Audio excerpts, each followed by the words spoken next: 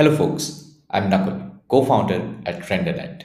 Today, we are launching Facelock, a powerful feature that allows you to create consistent characters across different scenes. AI images have been great for one off needs, but it has been always hard to create a consistent character throughout the storyline. With Facelock, you can do just that. Let me give you a demo. So, I have this sample image of face in my Facelock logged in.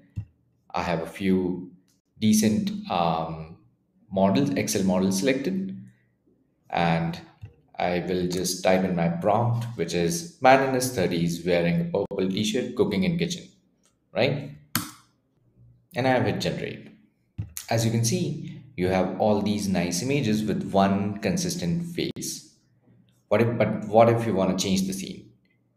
So instead of saying cooking in kitchen, you can now say watching TV on a sofa. One more amazing thing about RenderNet is that you can run multiple models at the same time. So you don't need to experiment models in one at a time. You can just select a bunch of models, hit generate, and we'll give you the output for all of them. And there you go. Same person sitting in a different scene, doing a different thing, something which wasn't possible before with AI images. Do give us a try. We give 50 free credits when you sign up, and do join our Discord. Thank you.